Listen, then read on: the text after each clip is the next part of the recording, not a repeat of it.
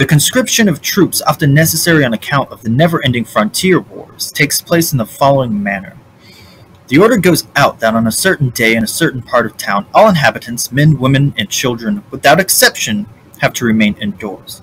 Usually at about noon, the young nobleman in charge of the conscription appears at the entrance of that part of town where a detachment of soldiers, both infantry and cavalry, has been waiting since dawn. He is a young man, slender, not tall, weak, carelessly dressed, with tired eyes, waves of restlessness continually passing through him like a shiver of fever.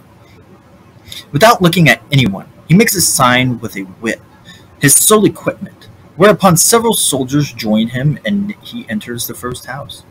A soldier who knows personally all the inhabitants in this part of town reads out the list of the inmates. As a rule, they are all present, lined up in the room, their eyes fixed on the nobleman as though they were soldiers already.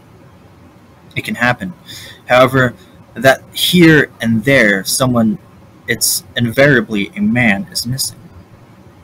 In this case, no one will dare to utter an excuse, let alone a lie.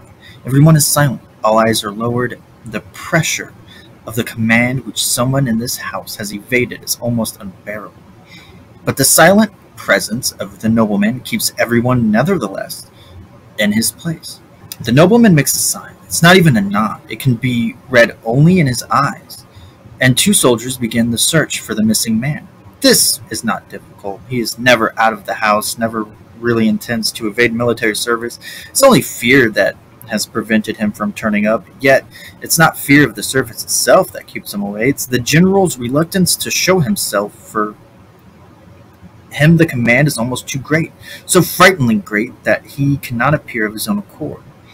This is why he does not flee. He simply goes into hiding, and on learning that the nobleman is in the house, he even leaves his hiding place and creeps to the door of the room, where he is promptly caught by the soldiers in search of him.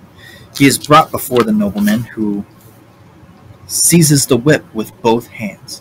He is so weak he can't do it with one hand, and gives the man a thrashing. Having inflicted no great pain, he drops the whip, half from exhaustion, half from disgust, whereupon the beaten man has to pick it up and hand it to him. Only then may he join the line with the others. Incidentally, it is almost certain that he will not be recruited, but it also happens that this is more frequent, that a greater number of people appear than are listed.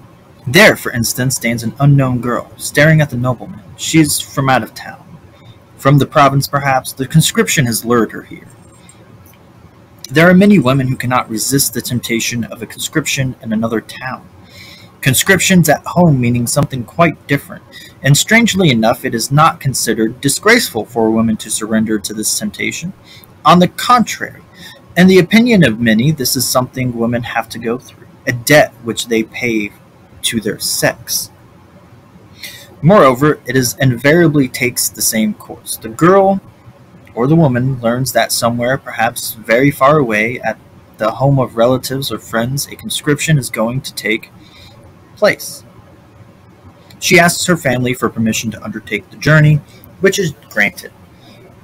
It cannot very well be refused. She puts on her best clothes, is gayer than usual, at the same time calm and friendly. No matter what she may be like at other times, and yet behind all the calm and friendliness, she is inaccessible, like an utter stranger who is on her way home and can think of nothing else.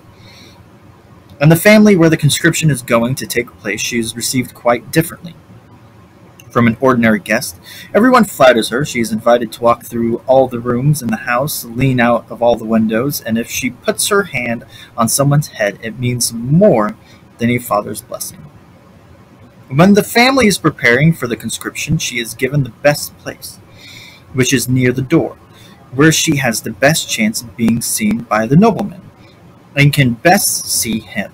She is honored in this way. However, only until the nobleman enters. Thereafter she begins to fade. He looks at her as little as at the others, and even when his eyes rest on someone, that person is not aware of being looked at.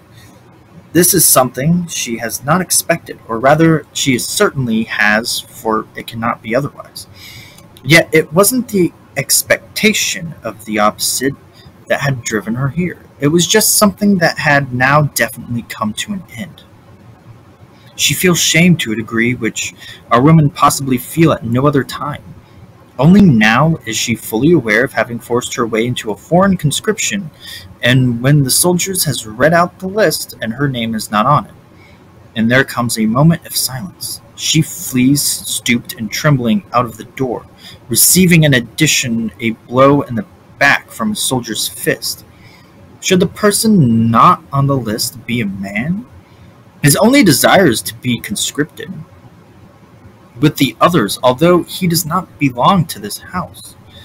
But this too is utterly out of the question. An outsider of this kind has never been conscripted, and nothing of the sort will ever happen.